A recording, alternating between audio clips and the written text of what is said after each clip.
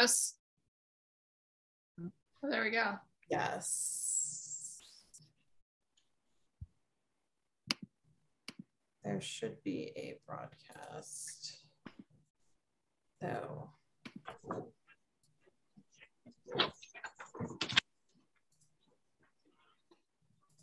Attendees. Unless we are already live.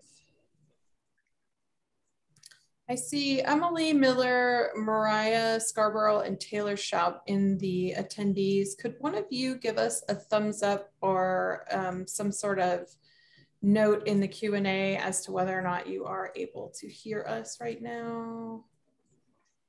Or, because I'm wondering if we've been going here. Q&A. I can hear everything. Okay. So we've been rolling. Great. This apparently was not set up with a practice. Thank you, Mariah. Apparently this was not set up with a practice. That's okay. All right. So we are getting ready to roll here. I'm going to go ahead and put the slide, the welcome slide up, and we will get started here in just a minute. This is covering up the wrong things. Nope. Okay.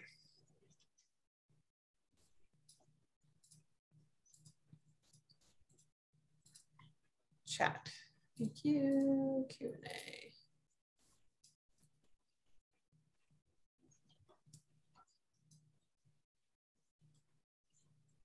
Okay, friends, we are right at the top of the hour here. Folks are rolling in. We're so glad to have you here joining us for this webinar.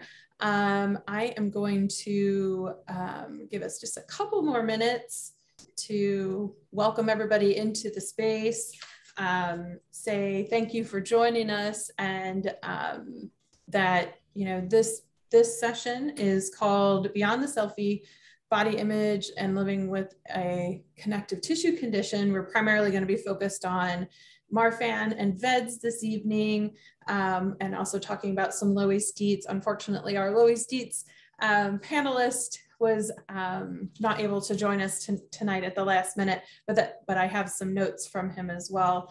But this has been a topic that we've heard so many conversations about, people wishing we would talk about it. So we're so glad to get to bring this topic with the help of all of our panelists.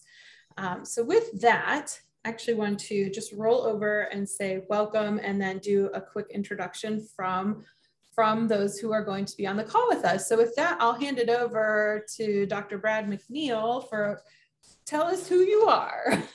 Hi, thank you. It's nice to e-meet everybody. I'm Brad McNeil. I'm a clinical psychologist based out of Arizona, so I'm in the Phoenix area. And I'm also an assistant professor at Midwestern University. And it's very nice to be here. This is a topic that I do a lot of work in, and some research in a separate area. And so I was very, very excited with the opportunity to come and be part of this this panel. So looking forward to it. Thank you.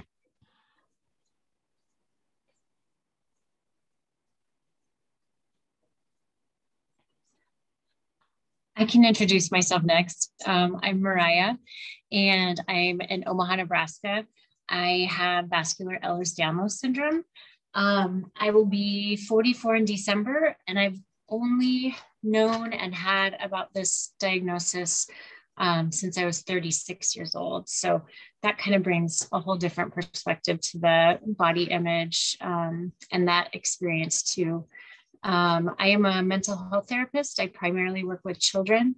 So I kind of picture tonight maybe going in between those roles of patient with personal experience, and hopefully being helpful to the parents out there too tonight. Thanks. Thanks so much, Mariah.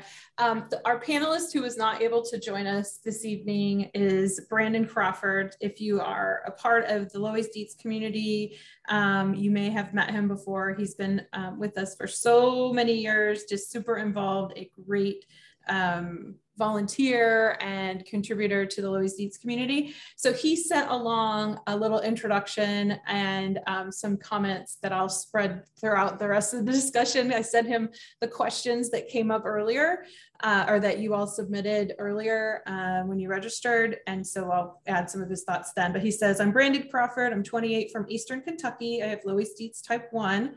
I was unfortunately unable to join this evening because I am in the hospital for preparing for possible open heart surgery. I have a fistula between my aorta and right lung. So I know that that is some news that many in our group can relate to.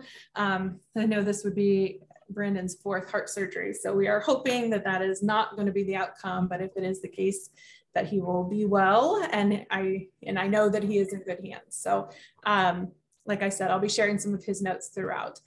And then Kendra, would you like to do a quick introduction? Yes, hello, I'm Kendra DePinto. I live in Phoenix, Arizona. I have Marfan syndrome. Kind of the opposite of Mariah. I was diagnosed when they started suspecting Marfan's when I was about a year old. So I grew up with this diagnosis and kind of grew into an adult with it.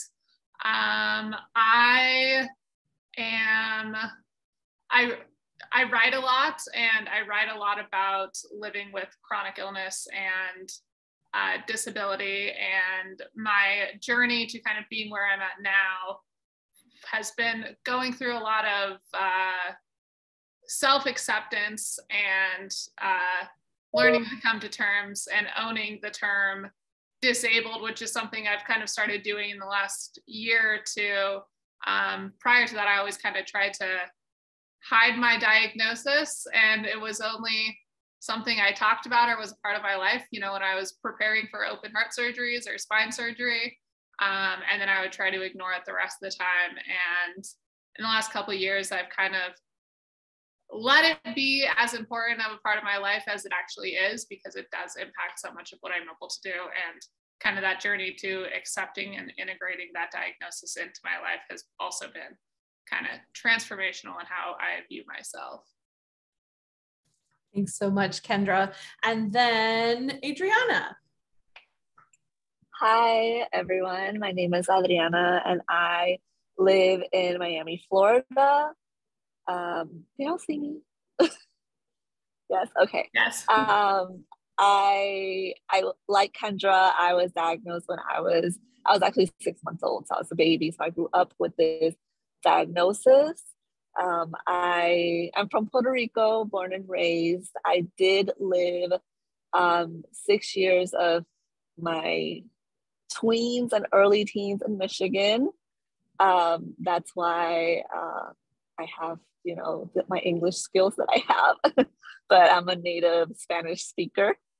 And I'm really excited about this panel because body positivity and body acceptance is something that I really advocate for, because my journey with it was so intense and rocky and emotional. And I wish I had someone there to give me some insights or tools or,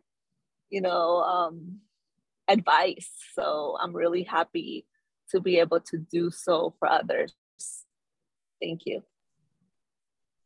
Well, we are so grateful to have all 4 of you here. You all bring a unique perspective from, Brad's talking from that medical perspective or mental health practitioner perspective, and then the 3 of you from a lived experience, and then Mariah from both. So this is just such a wonderfully balanced panel, and I'm really excited to get into what we're going to talk about. So to get us started, we just have a few notes that we're going to go through kind of chunk by chunk. We'll let Brad talk a little bit about sort of the nuts and bolts, and then we'll go from there and sort of a conversational style. I apologize, my keyboard is being super touchy tonight. So as we're going through this though, just a few housekeeping notes. If you have questions, please do drop them into the Q&A box.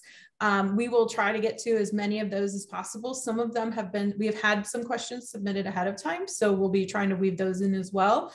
If you have a question and it does not get answered during this webinar, whether it is about this topic or something else entirely, we really, really want you to use our Help and Resource Center.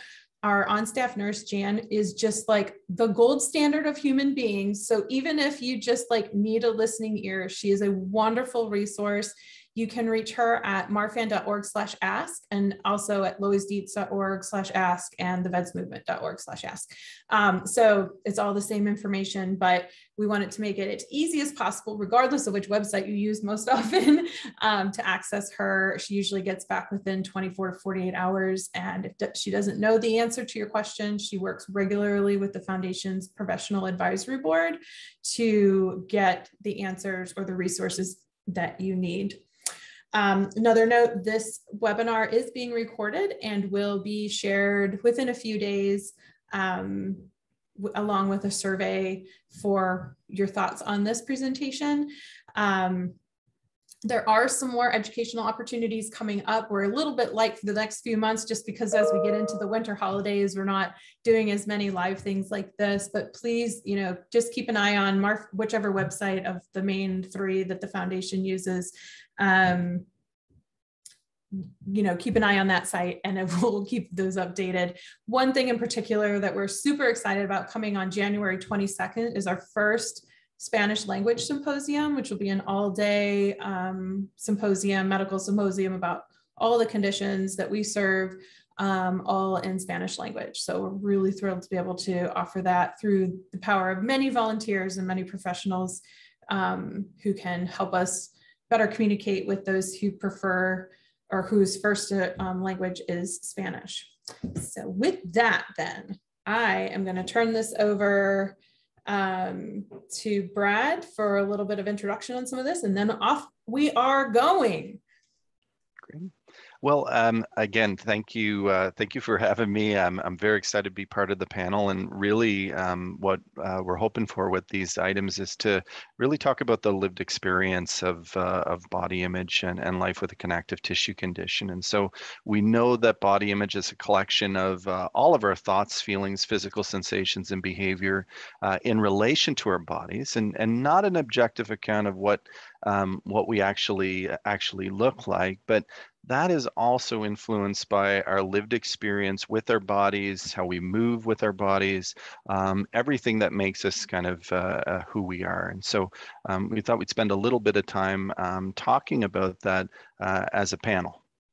I don't know if who wants to jump in and get us started with that.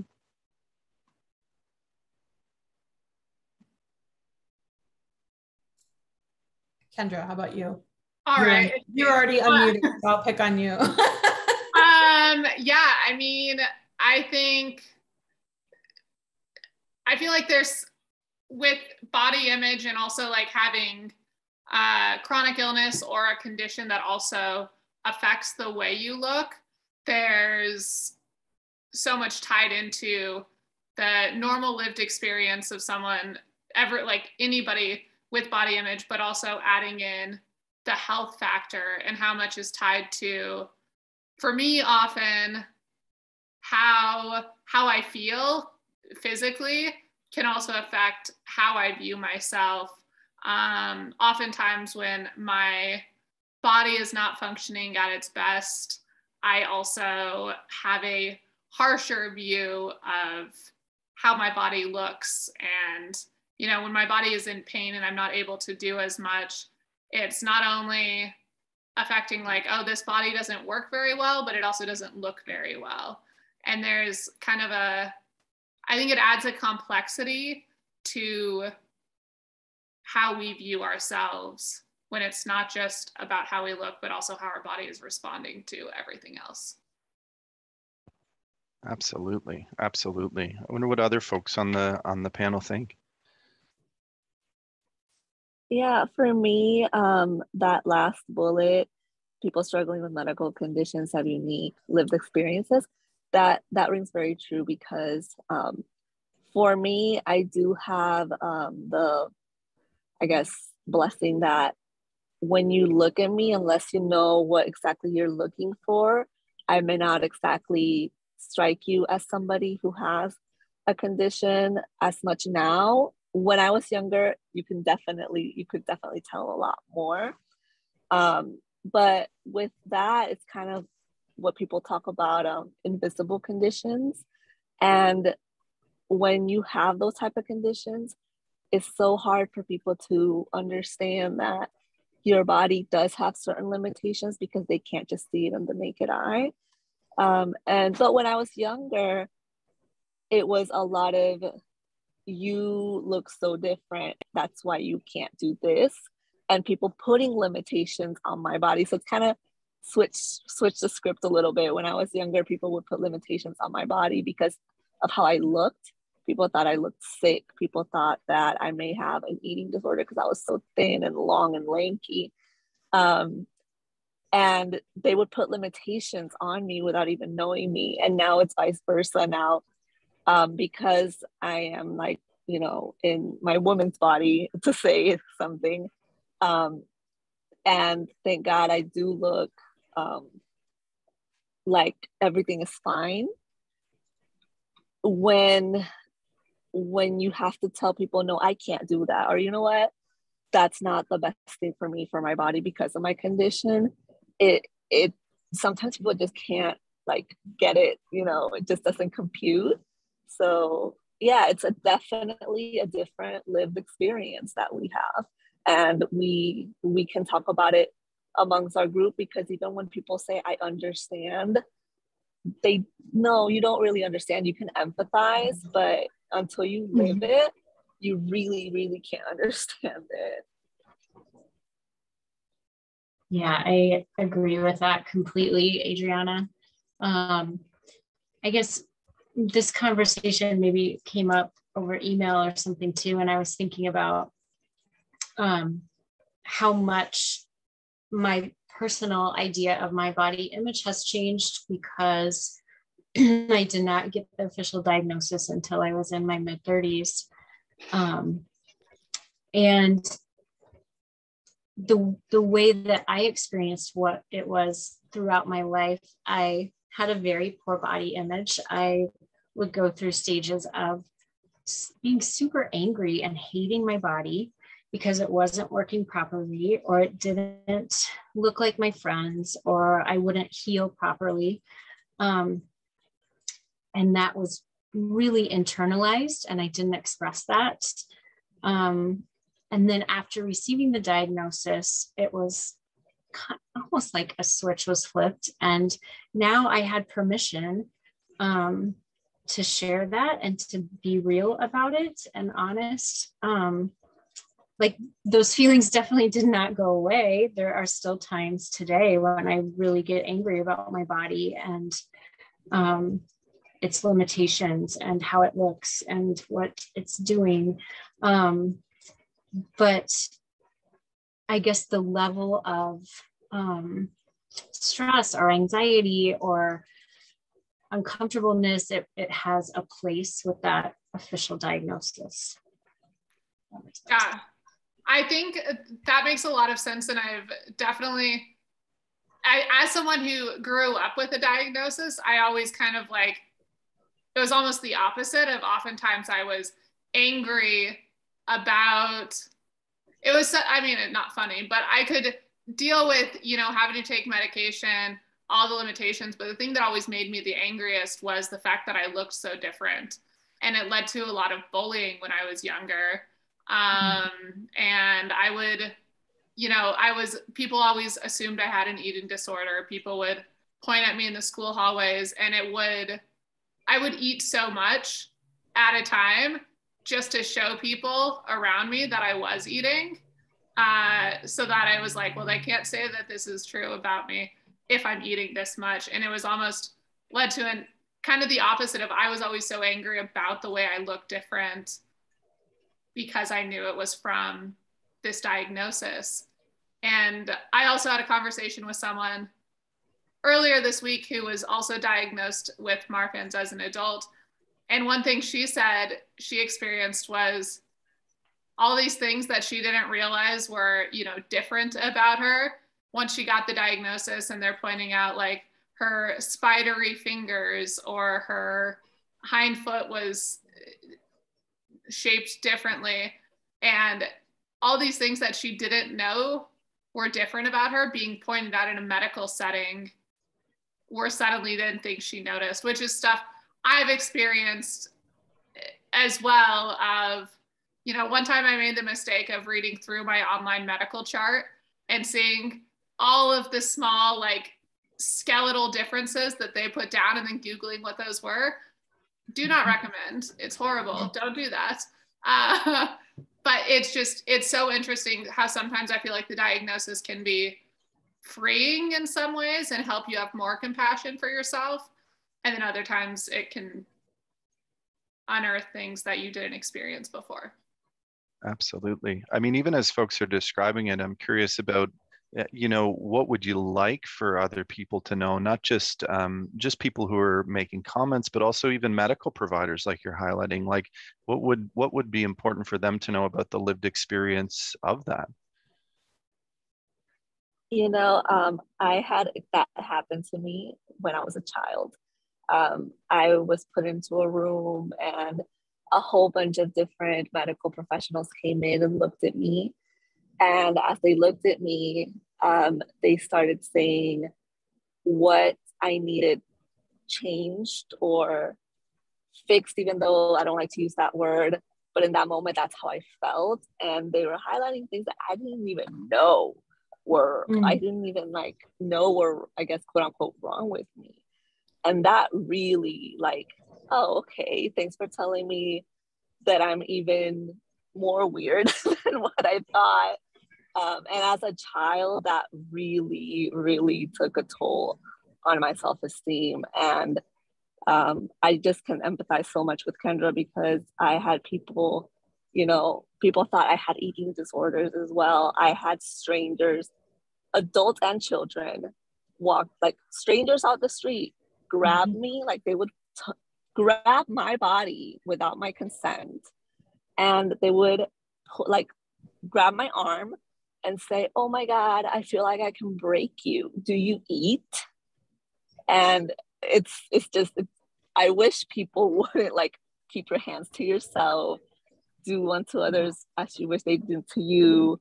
And for medical professionals to really like understand what, how this can mentally and emotionally scar people, especially young people, as they are beginning to make a self-portrait and beginning to understand themselves.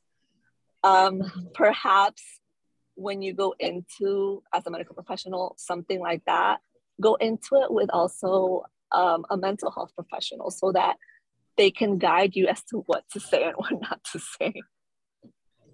Oh, go ahead, Brad. No, I was just going to say absolutely. And I was going to point out, notice in some of the hearts and hands up down at the bottom of folks who had similar experiences. Sorry, Kendra.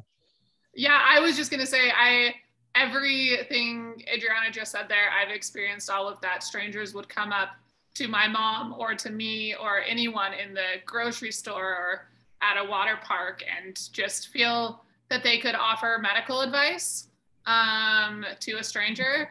And that's another thing that I've experienced with like doctors. I think there's a level of when you have a rare condition like Marfan's or Loeys-Dietz or the VEDS, VEDS is that? VEDS. It's rare to see. So there have been times when I go into a hospital for something totally unrelated or something related, and they hear that someone is there with Marfan's and 30 doctors stop by. Not a single one is there to actually help with what I'm there for. They're all just there. They want to listen to my heart. They want to, and it's just, we're people. We are, there's a part of me that's like, yay, spread awareness. you know, it's good for doctors to know what to look for, all of that. There's part of me that's like really 100% on that board. And then there's a part of me that's like, I'm also not just like an experiment. I'm not somebody that you get to just come poke and prod and listen to and, you know, learn about, do nothing for, and then just leave. And so it's kind of a weird balance. And I've seen, you know, I'll go in for something and it's totally unnecessary. I'll be in the ER. I'm like, oh, can I see your hands? No, you don't need to see my hands right now. We know I have Marfan's, like it's not relevant. So I think when you, especially with those like physical differences that are then pointed out in times when it's unnecessary, it just re-highlights that they are something that are like, is noticeable. Mm-hmm. Yeah, I agree. There have been many times where after being admitted to the hospital, I go to UNMC, so a teaching hospital where there's lots of students running around, and I definitely am all about the education and advocacy. But there have been uncomfortable times, to say the least, where it kind of feels like maybe they forget their bedside manner training. I don't know if they get that or not, but yeah, I've had a student, I was talking with my cardiologist, and we were having a conversation about scans or something like that. And she just reached over and grabbed my arm and started kind of tracing the veins with her fingers and flipped it over to look at my wrist. And I didn't know how to handle it. Honestly, I don't know. I just kept talking to the cardiologist and let the student enjoy her learning opportunity. But after that, I kind of felt like a science experiment. It wasn't a good feeling. I wish that, you know, and there are many doctors who do this. I wish that more doctors would come in and, you know, of course they greet you and then tell you what they're doing before they put their hands on you, or ensure that their students, I guess, know how to be respectful before they start interacting with patients and just, you know, putting their hands on us, or whatever it is they think that they have the right to do as students.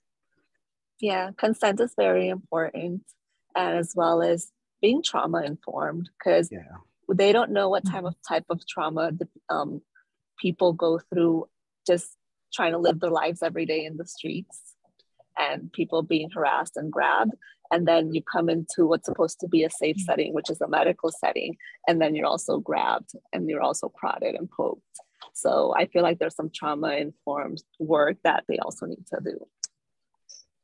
Absolutely. And you hit on something really, really important, Adriana, a little bit back, where you were describing, you know, as a child or adolescent, and even for some of the family members who are out there tonight, just how much these things can impact our view of ourselves when there's identity development, but also we know with body image, our evaluation of ourselves as people is impacted by our bodies, and not just with physical appearance, but also how they function and how they feel.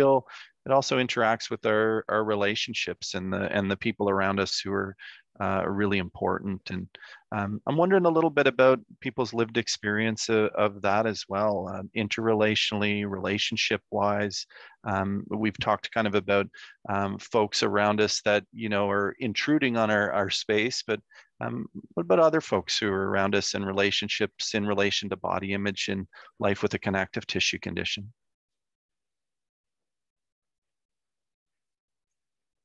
I can share. I work with children primarily, and that has been such a blessing in so many ways, because my little friends are just very honest, and, you know, they are curious and learning about their world, and they have questions about how people look. So like, my experience has been, when it comes from a child or someone who sort of on a different category, someone who cares about you and, you know, loves you, they are asking to learn more about you, or, you know, coming from a place of curiosity and just trying to figure out you know, what's happening. And I do look different, and they notice those things. I don't know how many times I've been asked why I had a black eye in session. I've never like officially had an injury black eye before. They're just the really fun, you know, dark under eye circles. And so when it comes from a client or someone that loves me, it's much easier to not get dysregulated and upset and defensive. But I've also had people who do not care about me or who are strangers ask those questions too. And I guess right now I'm still kind of experimenting with how I want to respond. It definitely depends on the day and my mood. Sometimes I might just walk away, and other times I try to think of like a somewhat appropriate comment. Of course, lots of inappropriate comments go through my head too. And not to say that that would never come out either, but I don't know. It definitely takes practice for me to feel good about how I respond in those situations. I completely agree with all of that. I also worked as a nanny for a couple of years. Mm-hmm. And there's something when a small child asks me about like the scar on my chest or anything else, yeah, I will happily explain it to them. Yeah. I've had parents look horrified. And when a child asks, it's a little different. I've also had like grown adults that are total strangers ask me about the scar on my chest. And I'm like, mm-hmm.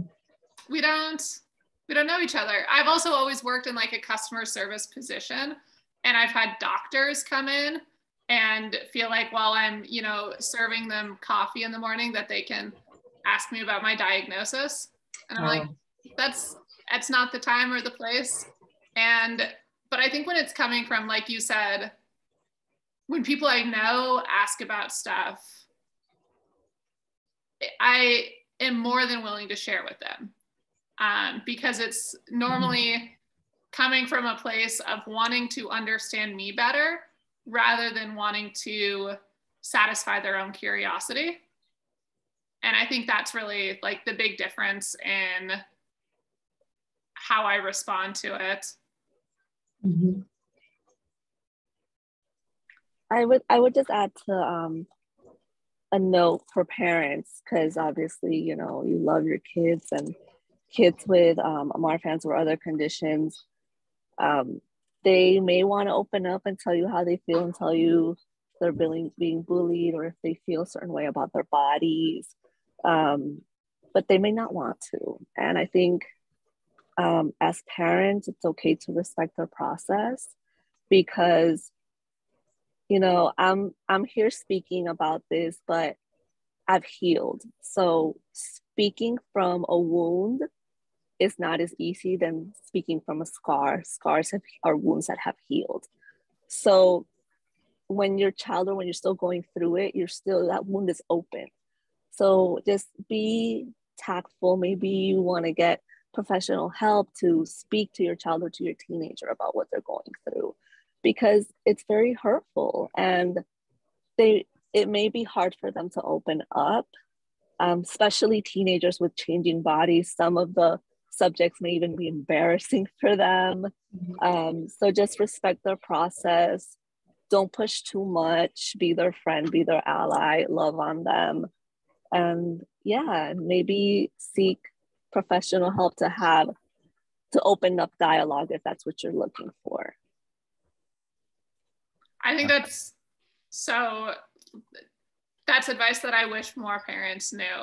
And I think that I wish, you know, I think for a lot of parents, they don't know how to parent a child that has a chronic illness or anything. And that's something I wish my parents had known when I was growing up and going through that as well. I think that's the way you said that, it's a lot easier to speak from a scar than from a wound. And that's something I just experienced something earlier this week on a post I put up on Instagram it was just of my partner.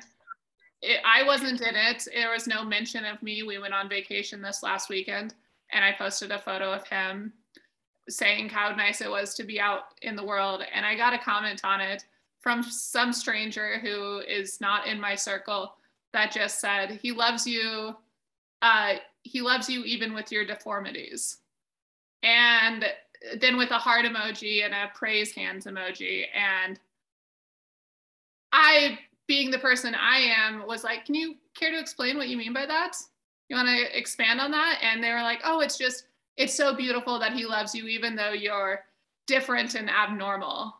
And I was like, none of these are the correct terms. Like, no, like, I have a disability, but I'm not deformed. I'm not abnormal or anything like that. And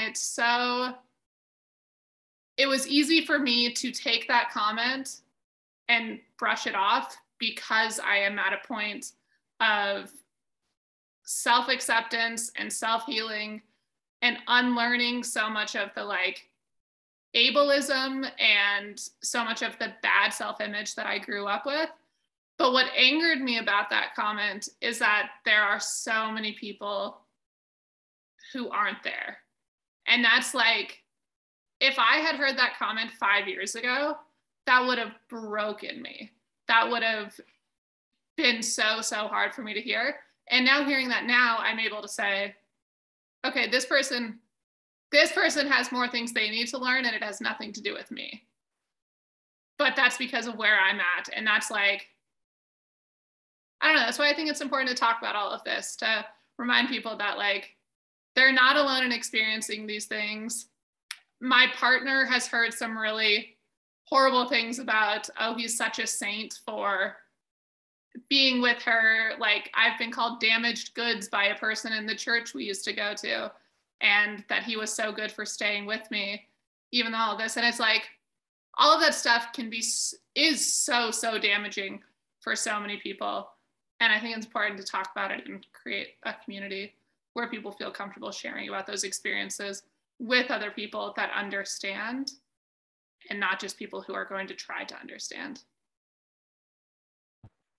Absolutely. I'm noticing, Angela, there's a lot of comments coming in the chat. Some of them, I think that'd be nice for some of the panel members to hear too. Yeah, I was just going to jump in and say the same.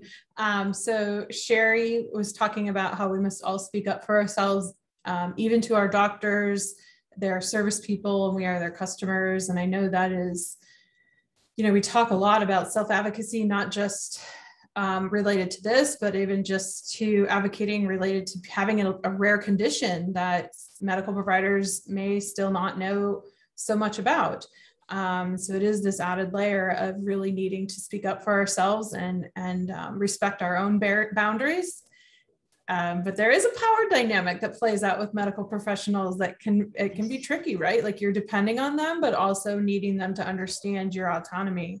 It's easier said than done in some cases. Bridget also says she agrees, had a complete stranger remark on her balding hair loss, but as a teenager, my mom tried everything in her power to say it was normal and not that bad. Sometimes those who love us the most want to protect us, but I wish we would have talked about it more because I knew it was noticeable. What a powerful comment. Yeah, I can definitely relate to Bridget's comment. That is a really fun, I guess, minor characteristic of VEDS. And specifically, I remember, I don't even know how many years ago it was, but I had a dream where it was just sort of like an average everyday situation.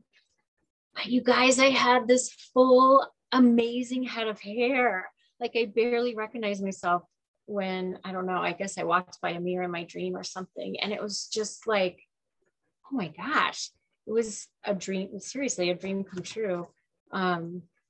But yeah, my parents were not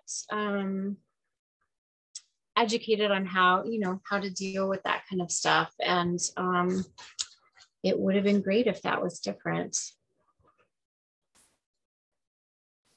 I think that is one of the like best messages for parents and support people, is that like, I think it's very important to acknowledge and validate those experiences when there are things, you know, I feel like I often heard, oh, it could be worse, or, oh, other people experience this too. But it kind of goes back to that very first point that Brad made of like, yes, other people experience this, but when you add on an illness with it, it's compounded and it's a totally different experience.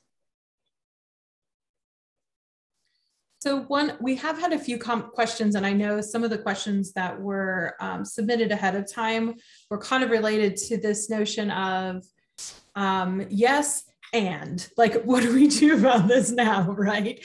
And some of the questions were about specific physical attributes, and I know some of you talked about some of those in your own lives, but a lot of it relates to just developing these personal resources. So I thought maybe we could actually flip back to the PowerPoint for a second and talk a little bit about these next few pieces that you had, Brad, that I felt like really identified what some of these behaviors are that we are experiencing.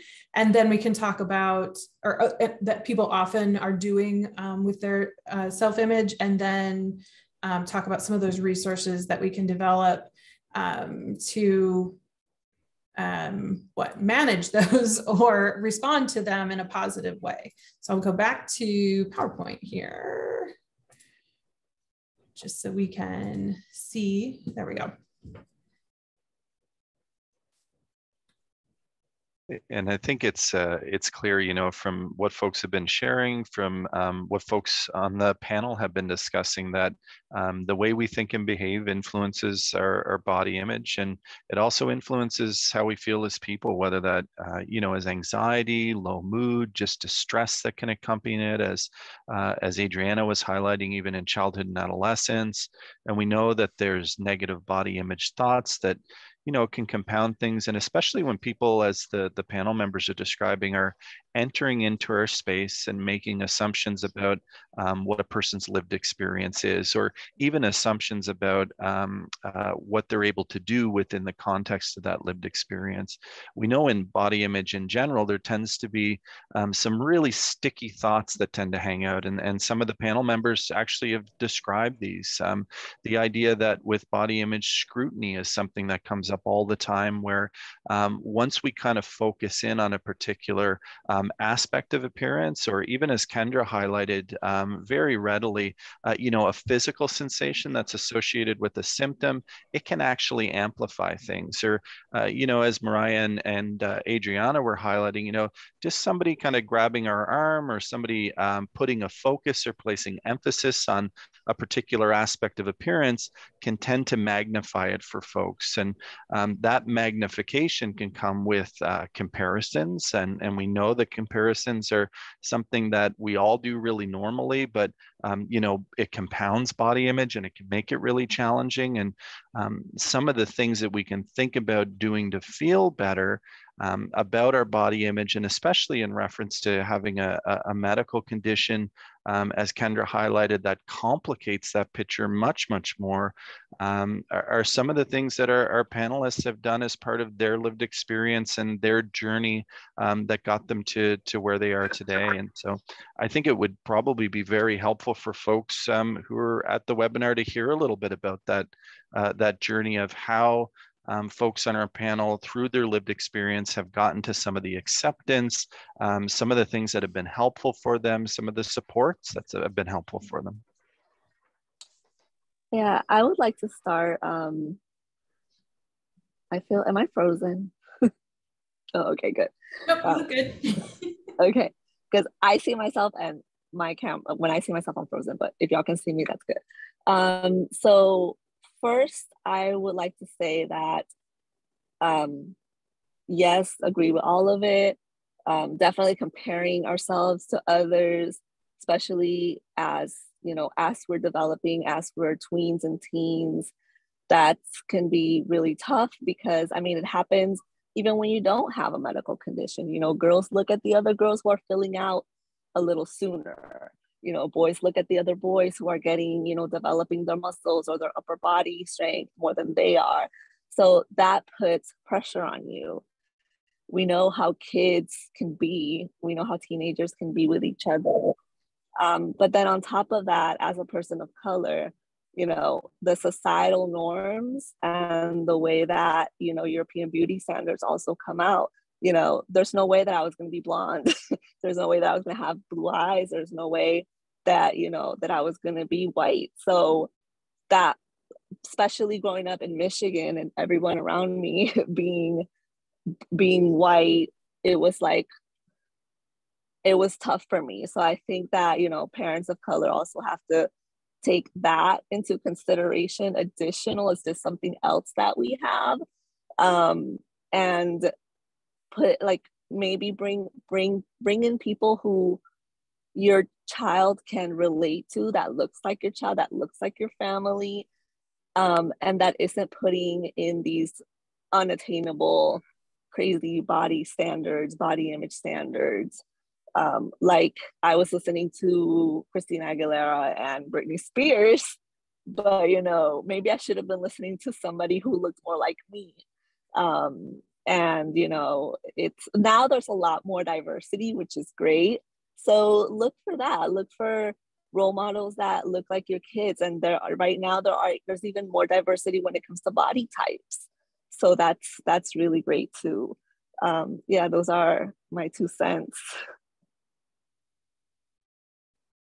I think one thing, you know, it's funny because there's so much talk about how bad social media is for self-image, but I think one of the best things that I've experienced and some of the best connections I've made is with other people with similar conditions through social media. The number of people that I have on my Instagram that also have similar conditions, and connecting with people, because these are all pretty rare conditions. I didn't know anyone growing up that also had Marfan syndrome. I think I met one person one time very randomly for like a moment. And so I didn't ever see anyone else that looked like me.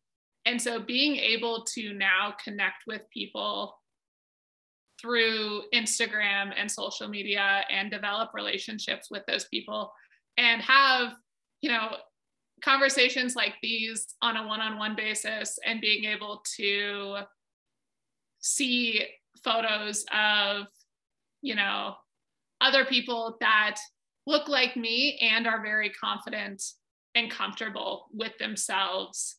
That was something for me, as, you know, I was seeing all these people that looked like me, and I would have never said the things to them that I was often saying to myself, because I didn't see it in them. And it made me think, well, if I don't see these traits in them, and I would never say this about them, what right do I have to say it to myself? How disrespectful is it to them to be saying these things about myself when we have so much in common? And that was something that, like, that kind of changed my perspective a little bit on myself. And also, it sounds so silly, but like, getting clothes that fit me.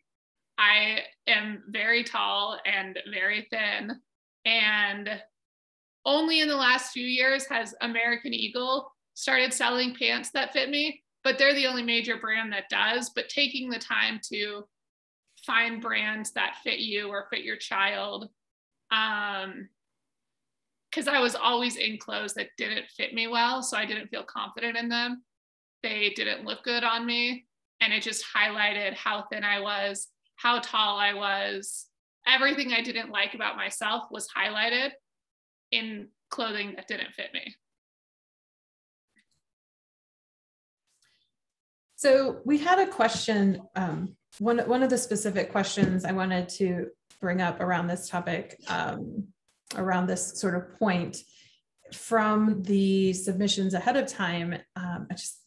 This question, honestly, it stopped me in my tracks. And I think this is a great one to consider here. It says, is it feasible, realistic, or even healthy to try and love every part of my appearance? Or is that just damaging me and my outlook by trying to achieve something seemingly impossible? And I felt like, wow, I mean, that is just, that really cuts right to the core, doesn't it? Because we're talking about the tools that we are developing over time or learning about ourselves in order to embrace more parts of ourselves. But is there, is there a point where you can really say, I love all parts of myself, or is that an unrealistic goal? Would love to hear your thoughts on that. I know everybody's kind of in a different place in their own personal growth with this as well, but even too from Brad, like as the professional in the room, to say, is this just like that self-actualization point in life that so many aspire to, and how realistic is it to get there? I don't know. Like I have never met anybody that has loved every single part of their bodies. I mean, I think there's always going to be one thing that you wish was different here and there. I love how Kendra brought up the clothing, because I was, the stick thin, tall, lanky girl. And then I would wear these oversized baggy clothes because I thought that it would, not highlight how thin I was. But what I was doing was the opposite. I was looking like a toothpick inside a huge tent. So it's really important to, learn how to dress for your body and what fabrics and colors and, prints really like camouflage the parts you might want camouflage, but then how to also highlight the parts that you love about yourself. And it goes back to the question, because there are parts that I love about myself. How can I accentuate them? And then the parts that I am not so crazy about, how can I maybe not hide them, but camouflage them or make them not as prominent? And there was also a question in the previous questions about surgery. I feel that if you can, if you have the means, if you have the time, if it'll help you, if you're doing it for you, it'll help you to help your self-esteem, you're not hurting anyone by it, then by all means, do what you need to do to make yourself happy and to get to a point where you're going to love yourself. If that is eating more healthily so that you can lose a few pounds, if that's, maybe exercising after you talk to your doctor about what type of exercise you can do.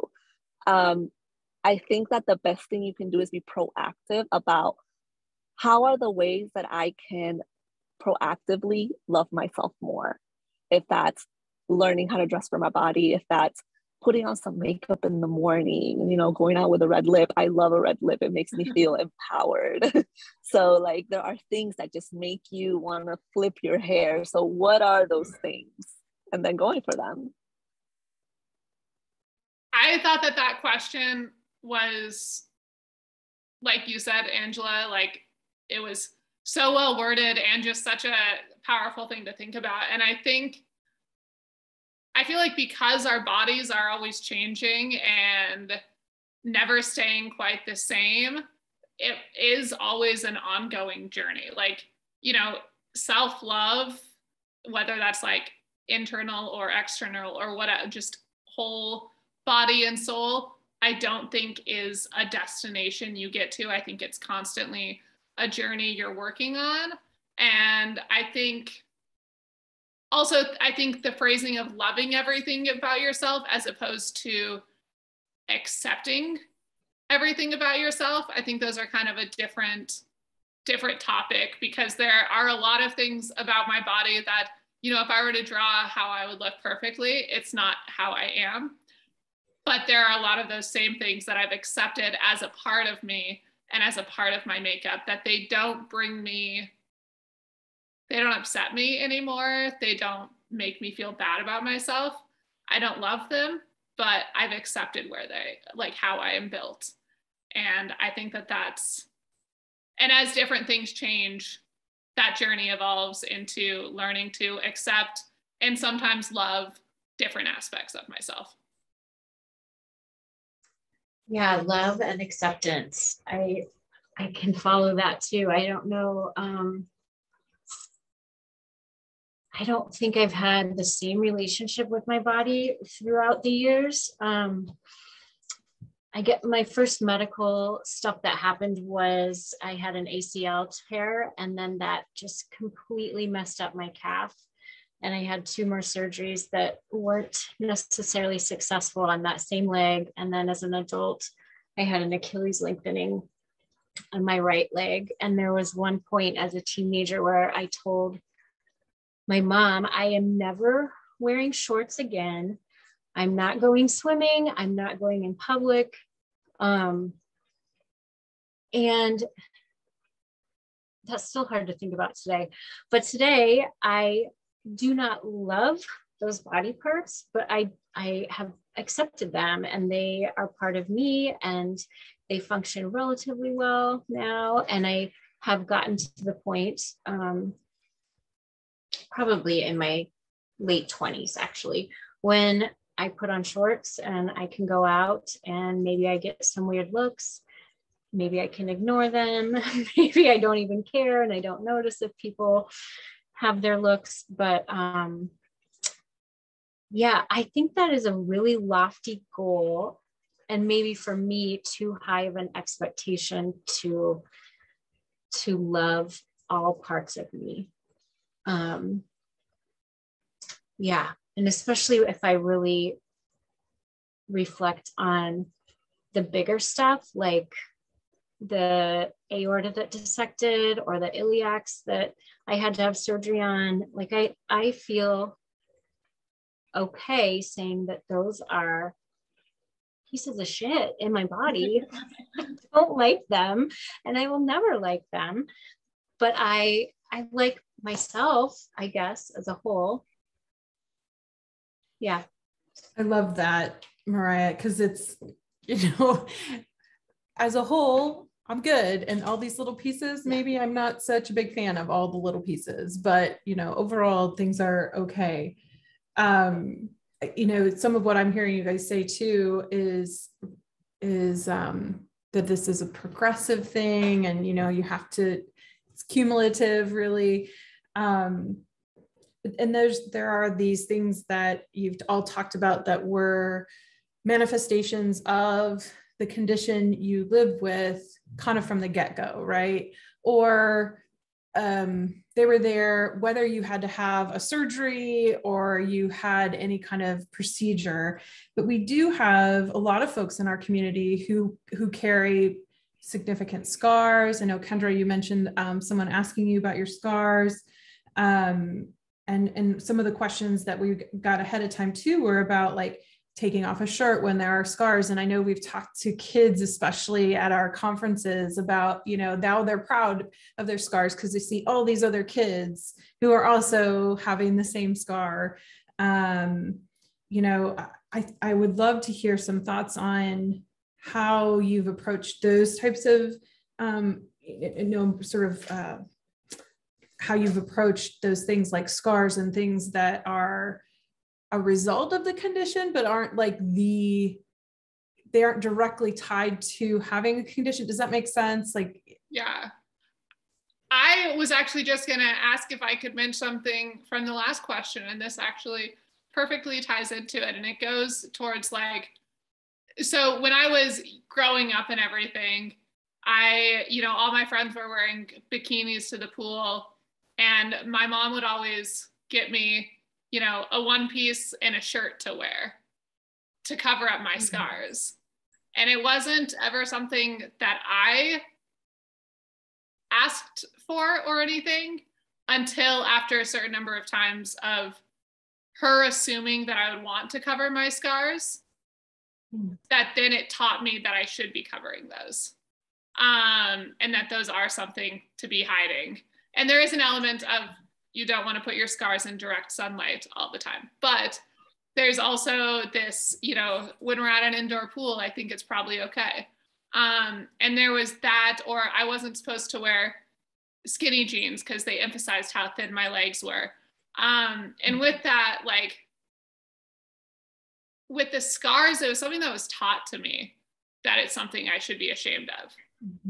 It wasn't something I felt innately. It wasn't something that I was initially thrown off by, but it was something that was taught to me. And so I think if there are, parents thinking about this, don't do that to your kids. Let them lead the way in what they feel comfortable wearing, what they feel, confident in, or at least comfortable in.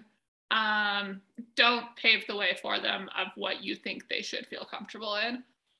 And then for me, a lot of it was just doing it, just going to a water park, or, going to my friend's swimming pool in their backyard with friends I felt very comfortable around, and being comfortable around them in a swimsuit, and then being comfortable in a slightly larger group of people in a swimsuit, or with like a low cut V-neck or whatever that's showing off those scars.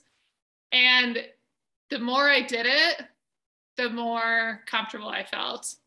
And that was because I would get a lot of comments if I ever went to a water park because of how thin I am. And I think they would notice how thin I was before they noticed the scars. But I think just continuing to do it and being around people that you feel comfortable around, because if I was hanging out with my friends, having an awesome time, I didn't care if other people were looking at me, because I was having a good time, and just practicing that more and more. Yeah, agreed that it takes practice. I think I had to find the perfect shorts, and I would wear them around the house, wear them outside. And then, like you said, Kendra, people that I'm comfortable with was kind of the first step into going public with my legs and shorts. So it wasn't just sort of an overnight thing where I was okay with it. I mean, I still think about the scars when I wear shorts today, but it's not preventing me from doing those things, or it's not causing the levels of anxiety or stress that it was before. Brandon had a really nice comment related to this as well. He says, as I have said before, there's only one me, but that doesn't mean I have to always love me. In fact, more so, I don't like what I see when I'm looking in the mirror. I'm 5'10" and currently weigh 172 pounds. Most would say that's not bad, but to me, I don't like it. Not so much the numbers, but the appearance. Models and bodybuilders could have the same stats and look totally different, and I understand that. My problem is I don't like the way the weight is distributed. Through 3 open hearts, 4 spine surgeries, full spine surgeries, numerous hernia repairs, things just aren't where they should be to me. I don't want to be a front page model. I just want to wear a swimsuit and be confident. But every day I wake up and look at myself and say, this is the day I'm going to love me, because there could never be a more beautiful me. And I really love that whole summary of, I don't necessarily like everything I see in the mirror, but I make the decision every day.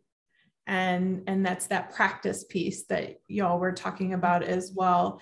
Kind of around him as well. And I, for so many reasons, I regret that he's not able to be here with us tonight, but we do have some, we're an all-female panel plus our medical professional here tonight, but this is certainly a relevant topic for men and as well. And maybe, I don't know if Brad, you would like to address this one just from like a practice perspective, but the question is a male with Marfan syndrome. We hear this a lot in our community, both from young boys, those hitting puberty, and even older. What is your advice on how to accept the way I look when society expects me to be big and muscular? It's a challenge. It's a demographic shift for guys as well, in terms of the pressures, like folks were describing on the panel, from negative pressures from social media to what you see on the television, where you have folks who are actors playing high school students who are actually in their 30s and have a body image that's not really feasible or attainable by anyone for that matter, whether it's a medical condition superimposed. like the panel's describing, and as a psychologist sitting back and listening, it's absolutely wonderful in terms of the things that you're describing are exactly the things that we talk about in treatment and interventions for helping people when negative body image is becoming really problematic. So working towards decreasing avoidance, because avoidance just keeps people kind of trapped within those negative thoughts and feelings and physical sensations. So as Mariah and Kendra highlighted so eloquently, planned, predictable, and under your control, working your way up to challenges where you feel comfortable so that you're, rather than avoiding, pushing into it. And Kendra highlighted something that just really resonated with me around the idea of acceptance. And one of the things we have to remember, and as a psychologist, one of the things I always try to remember from an old supervisor of mine is that acceptance is an agreement. And so sometimes I accept things, but I don't have to agree with them fully, and I can kind of exist in that space at the same time. I can exist in the space that, body satisfaction isn't the absence of body dissatisfaction. And all of it happens on a continuum. And so people have been hitting on a really important point in body image work. And from my perspective as a psychologist, and what lots of research tells me is, one variable that's really important in body image is self-compassion. And self-compassion and how we feel about ourselves as people has a tremendous impact on how we feel about our physical appearance and how we cope and deal with any stressor that kind of is faced our way. And I think that's something that I would say both men, women across the board, what I'm hearing from the panel tonight is a journey of self-compassion and a journey of acceptance. And I hope that the folks who are here joining the panel are hearing that too, because that really resonates with everything I know in my limited lived experience as a psychologist.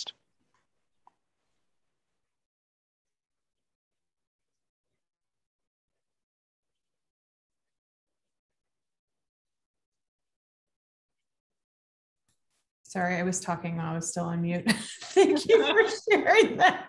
Thank you so much for sharing that, Brad, because I think just to kind of put a point on what everybody's been saying, and that's that we are all on this journey, right? And there are some additional constraints that we're facing within the community that we are representing here, but there are paths forward.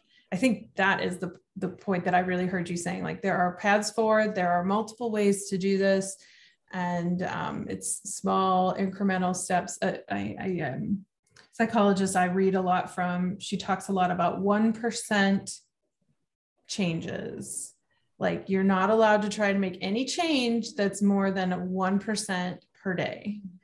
And that has really resonated with me. I mean, it's not specifically related to this topic, but I feel like any kind of, but it is related to thinking differently, right? And so we can't just think differently overnight, otherwise it feels inauthentic. And but 1% changes, I can get on board with that, because then it's like, this couldn't be simpler. But over time, it obviously adds up. I wanted to. Go ahead. Sorry, no, I just wanted to add to what all of you have said. So when Kendra said that her mom would not put her in shorts, I think that's what she said. I had the opposite experience. My mom was like, that's not a big deal. Like, wear this, like wear these shorts, wear this skirt. And for me, it was a big deal. She was like, nobody's gonna say anything to you. Nobody's gonna, you're with me. Like I'm gonna protect you. But for me, it was a big deal. And I think that, like Kendra said again, let your kids lead. They're the ones going through it, and don't minimize their experience or their thoughts around what they're going through, because even if nobody else thinks that it's a big deal, if it's a big deal to you, then it's a big deal. And for parents, I would suggest, instead of approaching these type of things as, I'm the parent, I'm going to lead, I'm here to protect you, I know best, approach it with curiosity. Why is it that this is such a big deal for my child? let me try to put myself in my child's shoes, but knowing that you will never fully understand, but you can approach it with curiosity and with empathy, and know that whatever's a big deal to them is a big deal, whether it's a big deal to you or not. And like the doctor said, it's a journey. My journey is, and everybody's journey is different, right? So you can't also say, oh, they have Marfans and look at them.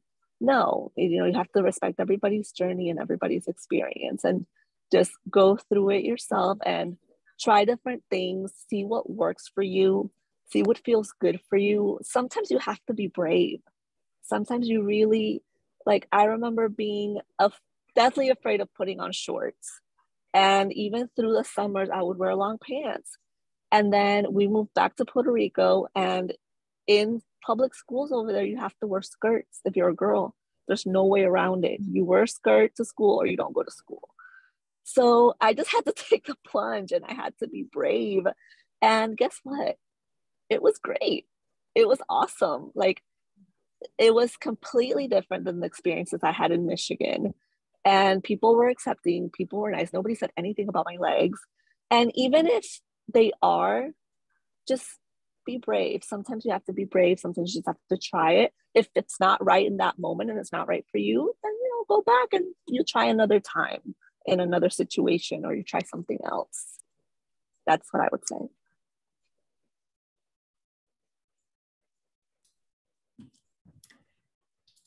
Do we want to, I'm going to jump us over to our last little bit of presentation here too, because I think once again, we're at a great natural arc in where we're talking about and what these next few points are. So I'm going to share.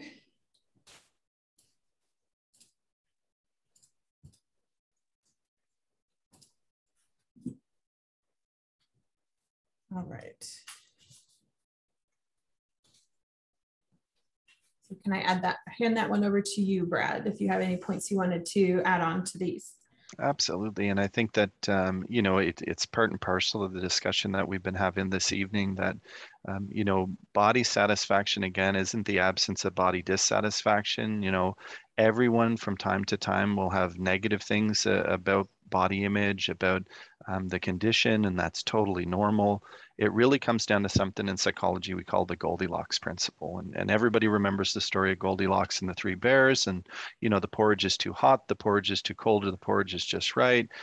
If we're never concerned about body image or porridge is too cold, that's not good. But neither is being overly preoccupied with it either. We have to find a balance. And the balance, as Adriana highlighted, is different for every person. It's a journey.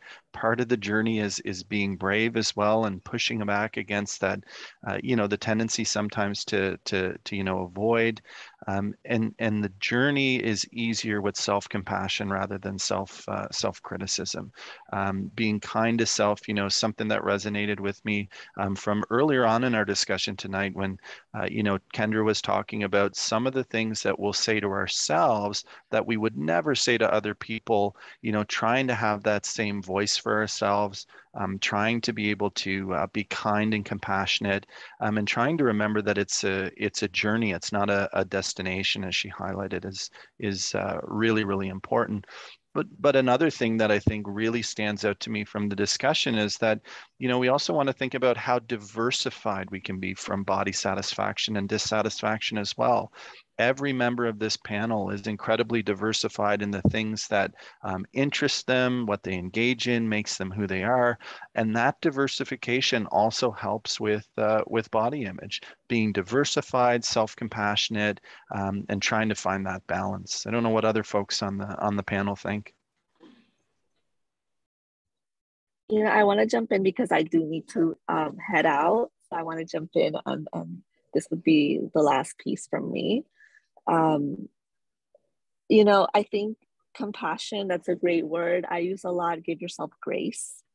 When you're graceful to others, but give yourself grace. So, maybe you want to do something, maybe you want to be brave and put on those shorts, but today's not the right day. Then give yourself grace. That's fine. Maybe let's try again next week. Maybe you've been wearing shorts for the past week, and then you woke up today, and today you're not feeling it. You're back to that place where I don't know why I'm back here when I've been brave and I've been wearing shorts for the past week and it's been good, but today I'm not feeling it. That's fine. Give yourself grace. You're good. Take it one day at a time. Maybe now that the New Year's is coming, maybe make some resolutions that are attainable, that you can work towards. Nothing that's crazy and unattainable. And talk to other folks from the community. I never had support system from the community. I wish I did, but I didn't. If anybody wants to connect with me, I'll be more than happy to. You can ask Angela to give you my email. Sometimes it's really good to have a mentor that has kind of walked in your shoes or is going through what you're going through, even though, Marfan is a spectrum and everybody manifests differently. But I think this is the third time that I'm saying this, but people, when they say they understand, I don't agree with that. I think you can say I empathize, but you don't understand unless you walk in that person's footsteps. And so we as a community, we do understand because we've been there, because we're there every single day. So that's really important. And that's what I will leave everybody with. My journey to self-acceptance has been peaks and valleys. Some days I'm up here, some days I'm down here. And even though right now, I'm wearing my skinny jeans, I'm wearing my skirts and my little dresses, some days I'm not feeling it. Sometimes I'm not. So you got to give yourself grace and remember that there will be peaks and valleys always. So, and for the teens out there, my heart goes out to you because I know it's not easy, but you'll get to a point where, you'll look back and say, I went through it, but now I'm better. It gets better. I think a parting message of hope is that it gets better. So thank you, everybody. Thank you so much. It's been so great hearing from you. Thank you. Thank you. Bye. Have a good evening, everyone. You too. Other thoughts from Raya or Kendra? I really like what Brad said about diversifying, the Goldilocks principle, but also diversifying and finding other things. The more I'm engaging in activities that I enjoy and being around people that support me and bring me love and like me and support me for who I am, the more I find myself accepting and liking myself. So whether that's in the last few years, I've had to kind of change the hobbies I participate in because my body won't let me do as much.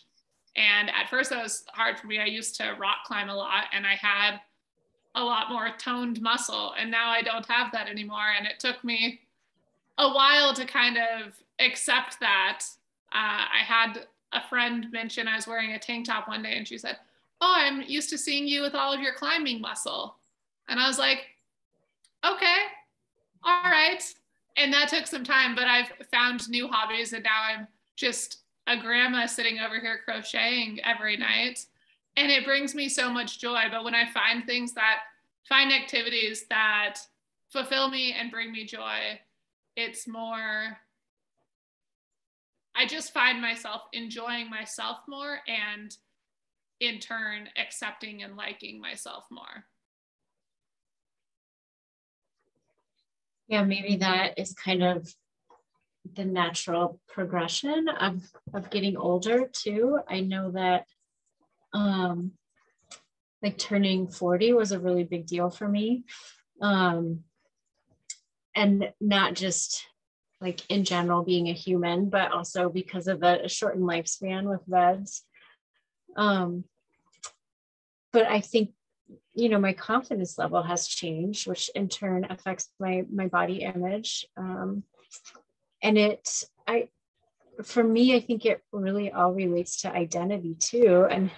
And doing my best to remember that I am not just my body.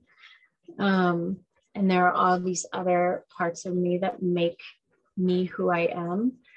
And that is constantly evolving too. I think the other day we were talking about maybe having to change other things, not just activities, but you know, your workload or what you do to make money for your family. And that is a huge part of my identity right now. And it is evolving because the realization that, you know, I can't do as much as I did before relating to that is hard and will take time to accept. And I don't think I will love it, but I can learn to accept it.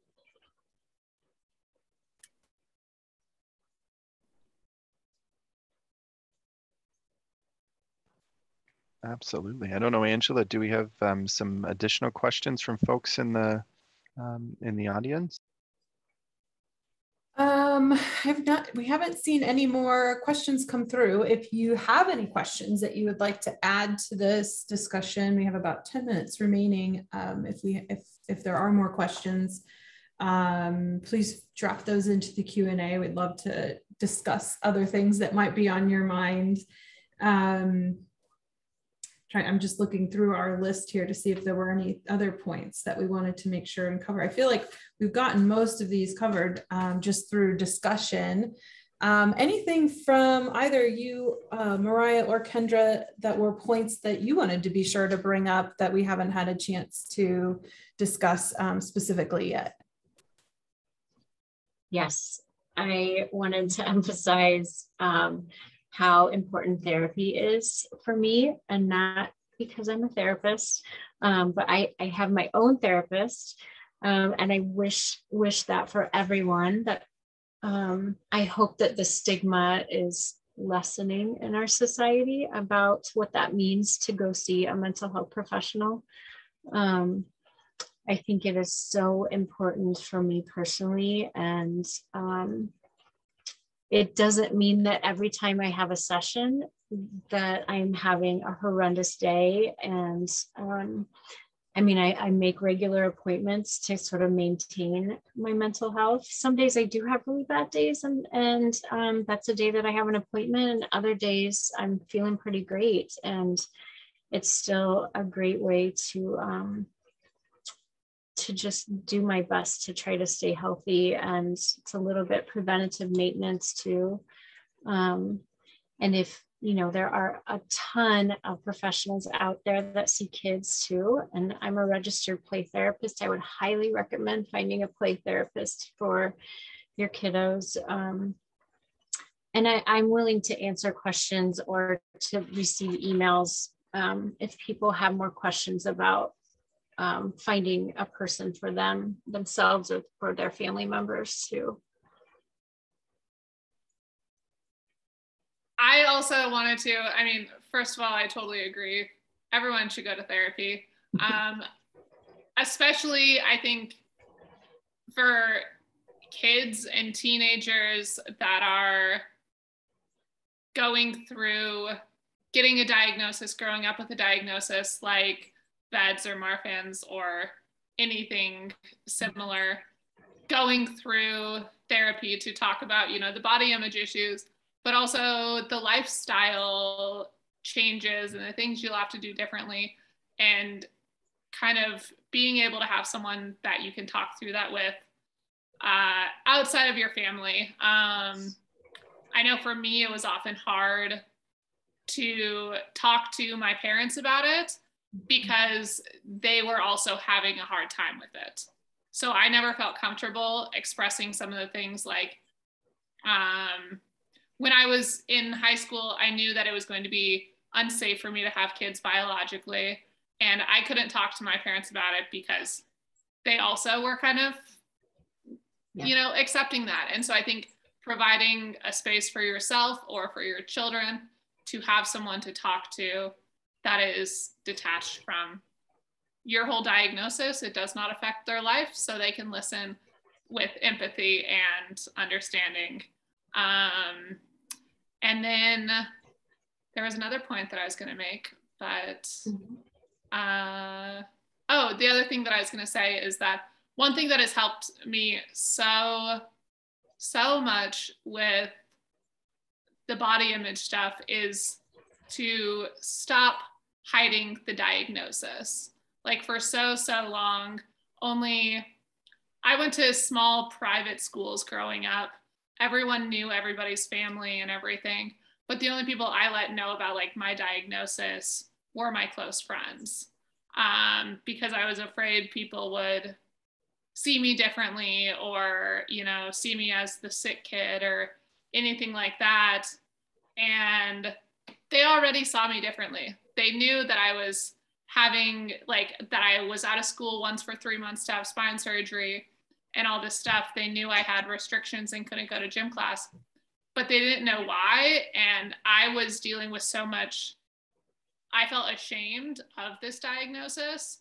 And that was more of the problem than how anyone ever responded to it.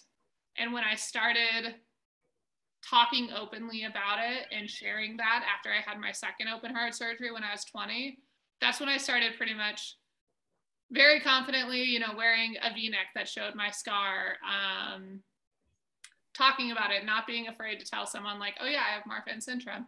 This is what it means. That really, no longer hiding behind shame, really opened up the ability to love myself, or at least accept myself. And so I just want to put that out there, that I also now use the term disabled, which I am disabled. Everything about my diagnosis affects everything I do. Some people feel comfortable using that term and some people don't. But owning my diagnosis and owning the term disabled really freed me to accept everything about myself. So there's no reason to be ashamed of any of that, I guess, is my final thing. So there's another question, a couple of questions in here. One is, what if, in spite of trying your best, your body is, quote, failing and you can't trust your body? How can you accept this, especially without therapy? We all have our support groups and can connect with others. It's extremely helpful, of course, but a negative self-image conjoined with severe disability is so challenging. Are there any books or other resources that you can offer?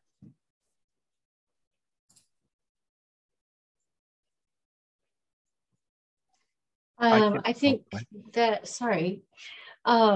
with the VEDS diagnosis, and I wish I was more familiar with Marfan. Maybe you can relate, maybe not, Kendra.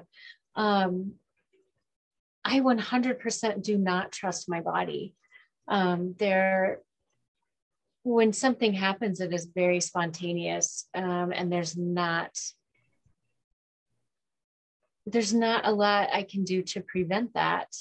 And it is a feeling that can be super overwhelming and take over my whole day. And sometimes I do let it do that. And then some days it kind of fades to the background. There is a really awesome author out there. Her name is Toni Bernard. I don't know if you guys are familiar with her, maybe Brad. My favorite book that she wrote is How to Be Sick. I think that's the correct title. And she got diagnosed with a very strange chronic illness when she was maybe in her 40s or 50s. And then she also wrote another book, How to Live Well. And there's kind of a series. And the reason that I like her books is it just relates to feeling supported and knowing that we're not alone. I mean, there is something so phenomenal about that feeling. And I can identify, initially when I got my diagnosis, there was nobody. I didn't know anyone, and I did not know of any groups or a way to connect. But I think that is helpful, at least in my experience, to remember that even though I do feel very alone sometimes, oh my gosh, I have so many supportive VEDS friends and families, and the majority of them, honestly, I have not met face to face. It's all been online or, through the support groups on Facebook or something like that. But I bet you have something to add. Me or Brad? Okay, I was just going to add what you said about, not every day you feel great with it. I think that that's something that has been so helpful for me, is sometimes it just sucks. Sometimes it's really hard, and it is, some of the things that we've all had to go through are incredibly unfair. And it's okay to sit there and say, today sucks. And I've had to kind of remove myself from people who say, well, it could be worse, or at least this. Nope, sometimes it just sucks. And sometimes it's okay to sit there in that terrible feeling and feel it for a moment. Like, our bad feelings exist just as often as our good ones do. And it's okay to feel them just as fully as we feel happiness and joy. And one thing that's helped me is taking the time to feel those. When I actually allow myself to sit in that for a little bit, it passes so much quicker. Do you want to add to that, Brad? I saw you have a big thumbs up on that one. I just have a thumbs up for both. I have nothing to add, but yeah. Okay, we are almost at time, but there is one question in here about being a good ally. And this is from someone who, she says, or they say, as someone with hidden chronic illness, I understand the support I like to receive. What are some things that allies say or commonly do that are not helpful? We kind of covered that a little bit earlier, but if there is something else you want to add there, and what are some actual ways you want to see others support you? I would say throw out the toxic positivity, get rid of the, it could be worse, at least this, get rid of all of those statements. We know it could be worse, but it could also be a hell of a lot better. Listen, ask how you can help, maybe go beyond asking how you can help and say, hey, can I bring dinner by? Offer actual tangible ways of helping. Or, hey, when I've, recently found out I needed surgery, I've been going through big things like that, having a friend that's like, hey, do you want to just go get coffee?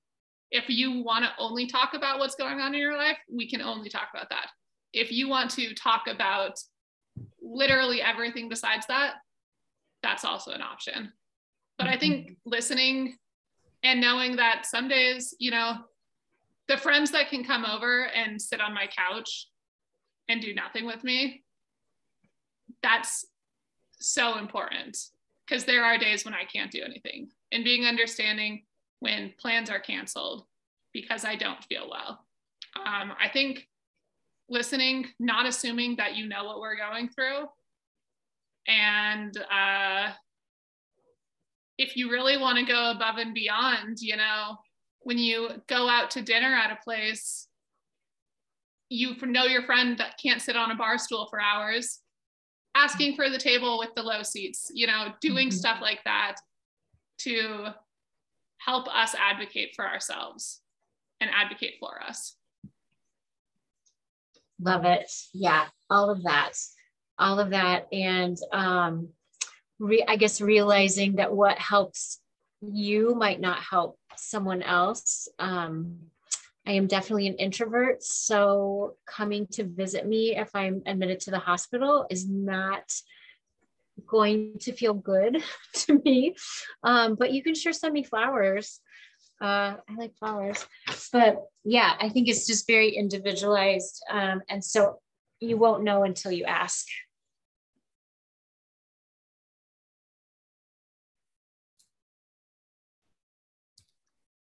Well, with that, I think we are out of questions specifically. I will just reiterate for everyone on the who's been watching tonight, or at any point when you are watching this, since this is going to be recorded and shared again, that if you have questions related to this or other topics, please ask them at marfan.org/ask. That's why we're here. We want you to have answers to your questions. We want you to be empowered with all the information you can possibly have, and maybe even then some, because we know there's so much to know about these conditions and all of the multifaceted ways that they impact our lives. Thank you so much for being here as an attendee. This is an important discussion, and we're so glad that you took the time to listen and engage with the panel. Because it is an important part of living with a connective tissue condition, and one that I think allows us to live more full and productive lives when we really support our whole selves. And it can be tricky, right, when so much needs to be done medically, to forget that some of these other pieces are just as important. Thank you so much. I'm just like bursting with pride and gratitude to all of our panelists for the time and the stories and just the compassion you've shared in this discussion, from your expertise and also from your lived experience. I felt like this was such a powerful discussion, and it was only that way because of your willingness to be so open and candid, and share all of yourself with us. So thank you so much. And I guess with that, we will wrap up unless anyone has one last thing they want to say. Thank you for putting this together, Angela. Oh my goodness. Thank you. Glad it finally came together. Have a great rest of your evening, everyone. Thank you so much. Bye-bye. Have a good evening.